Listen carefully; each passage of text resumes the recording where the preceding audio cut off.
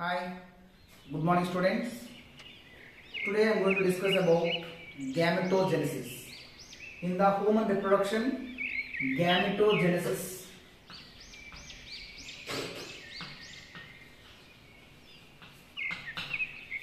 Gametogenesis is the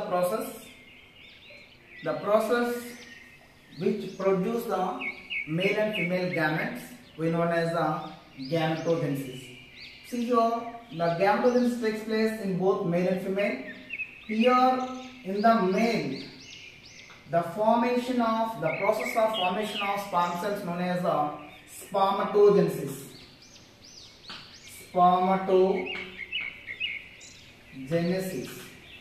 Whereas in female, the process of formation of ova, which is the haploid ova, we known as the oogenesis. So here gametogenesis means the process of formation of haploid gametes, which happens in the male, we call as a spermatogenesis. The same way which happens in the female, we call as a oogenesis. So now we are going to discuss about the spermatogenesis, then after oogenesis. The spermatogenesis takes place in male.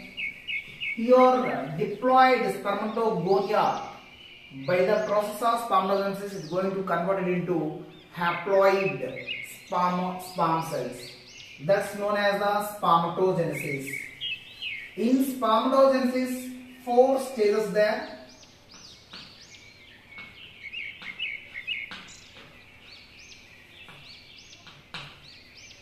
Spermatogenesis can be categorized into 4 stages. First one is the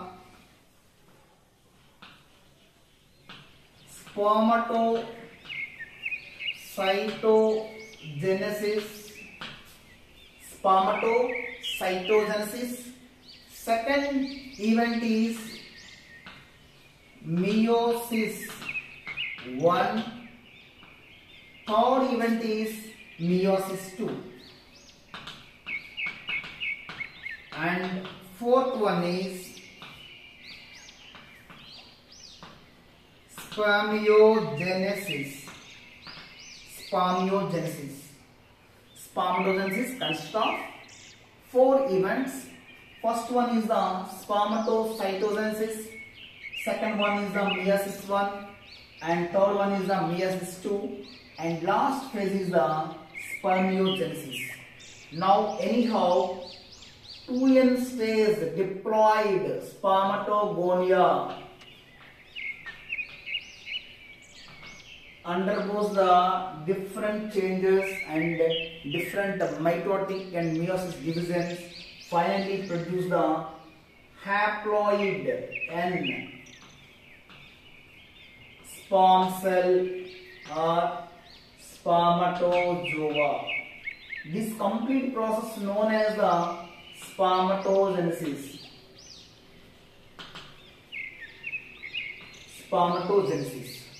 Now here see, before going to that, the sperm cell, the term sperm cell coined by the D. Gray. And first human sperm cell discovered and described by the Leeuwenhoek. Antonio Leeuwenhoek, first human sperm cell described and discovered by the Leeuwenhoek. First the term which was given by the D. Gray. Now go for the spermatocytogenesis. What is spermatocytogenesis? Usually you know that this is the seminiferous tubule which is present in the testis. Seminiferous tubule is lined by the germinal epithelium. These germinal epithelial cells undergoes the mitosis. The resulting of, we called as these germ cells called as primordial germ cells, PGs. Primordial germ cells. These primordial germ cells undergoes the mitosis and produce the diploid spermatogonia. Spermatogonia is the plural, spermatogonium is the singular. So PGC undergoes the number of mitotic divisions and formed as the spermatogonia, which is under diploid condition. This one undercomes the spermatocytogenesis. That's known as the spermatocytogenesis. Whereas the meiosis 1, it means in the latter stage, number of spermatogonias formed. No, in that some only undergoes the meiosis 1. Some are remains in the it is a spermatogonia only. So which sperm cells are undergoes the meiosis 1? Here meiosis 1, they are going to convert it into diploid primary spermatocytes. Primary spermatocytes. These also which are in the 2n stage only because of meiosis 1 takes place. Meiosis 1 takes place. That's the reason these also in the 2n diploid state only. Here spermatogonia undergoes the meiosis 1. It can produce the equal sized of primary spermatocytes. Next stage, that's the meiosis 1. In the next stage, primary spermatocytes which are undergoes the meiosis 2. Meiosis 2, it can produce the secondary spermatocytes. It can produce the secondary spermatocytes which are haploid in state. Haploid in state. Here the thing is that undercomes the meiosis 2. When what is spermatogenesis means, these secondary spermatocytes, they change into further spermatids. Spermatids means what? Conversion of secondary spermatocytes into spermatid. We know the known as the spermatogenesis. Spermatogenesis. Here the thing is, one primary spermatocyte can produce the two equal sized of secondary spermatocytes. Then one secondary spermatocytes undergoes the meiosis 2. It can produce the 4 equal sized haploid spermatozoa. That's very important here. From this one 2 will be produced, and from this how many spermatids will be produced? 4 equal sized 4 spermatids will be produced. This undercomes spermatogenesis. Spermatogenesis. Now we'll go for the one by one process. Now here see the process how it happens. This thing happens, whole process happens in the seminiferous tubule. This is the seminiferous tubule. It has a germinal epithelium, means which are the PGCs. Then they convert it into spermatogonias. These spermatogonias which are in the cuboidal in shape, which have a large nucleus. These spermatogonias undergoes the mitosis. It can change into primary spermatocytes in the further stages. We know that in seminiferous tubules we can find the 2 types of cells, which are the Sertoli cells and the spermatogonial cells. The Sertoli cells we can identify which are in the pyramidal shape or the triangular in shape. These are the which known as the sustenticular cells, or else we called as nurse cells or Sertoli cells. Then here primary, secondary are formed, and spermatid also will be formed. It will be some are in the under cell division, some cells. It look like this, and this is the Sertoli cell. Now this is the spermatogonia.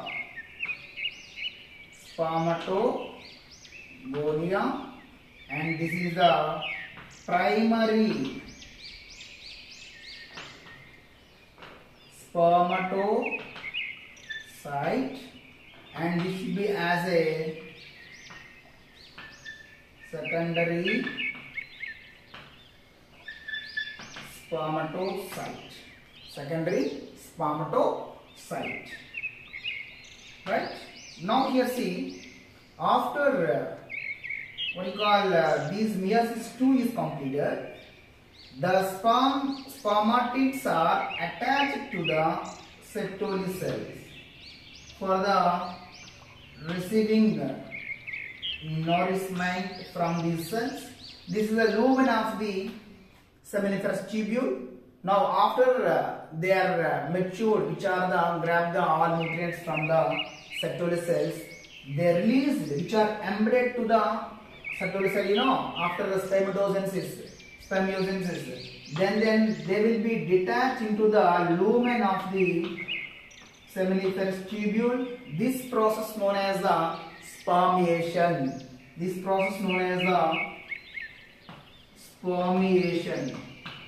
Spermiation means what?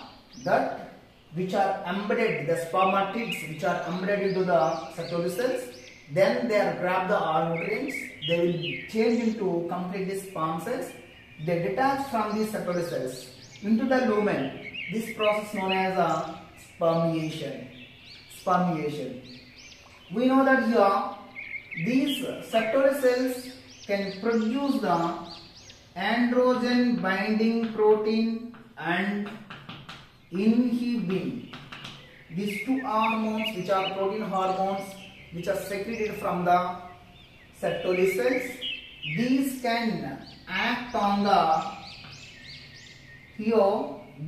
follicle stimulating hormone and luteinizing hormone will be act on this. It can enhance it can encourage the spermatogenesis process.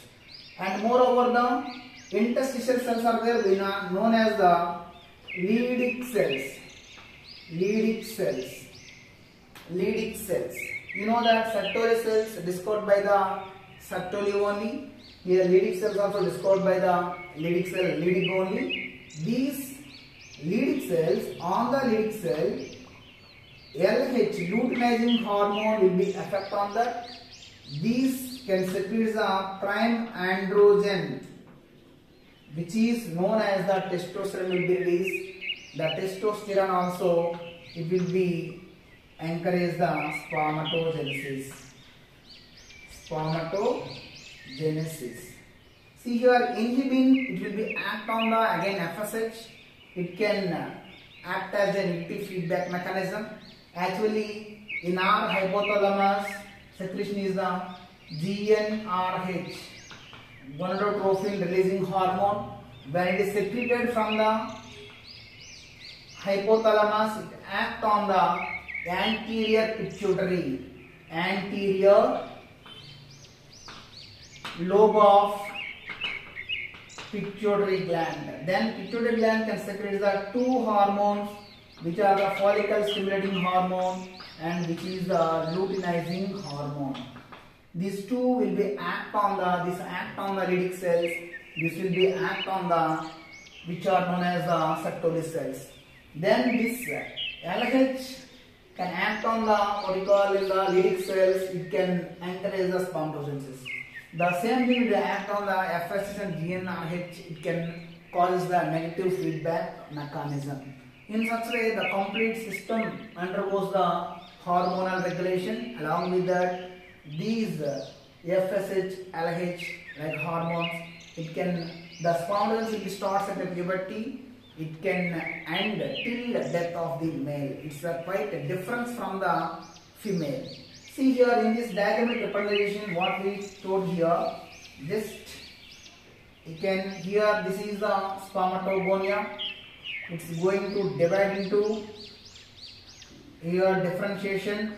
All are the equal sized primary spermatocytes are formed, and here again it is undergoes the primary spermatocytes, divides into, then here become a two secondary to spermatids, then finally they can reach spermatozoons.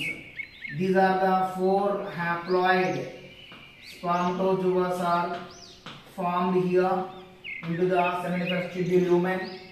See here, at puberty, mitosis takes place and differentiation takes place. These are all are in the 2n stage, and primary spermatocytes 2n stage. Now here see, one primary spermatocytes can produce the equal sized secondary spermatocytes. Moreover, the one secondary spermatocytes can produce the equal sized 4 spermatids. Anyhow, from one spermatogonia, 4 haploid spermatozoa are released. That whole process known as the, here meiosis 1 will be takes place, meiosis 1, here meiosis 2, here mitosis. So that's the reason these are all of the diploid. From this onwards, these are all the n stage. What is? These are the things under comes the spermatozoa.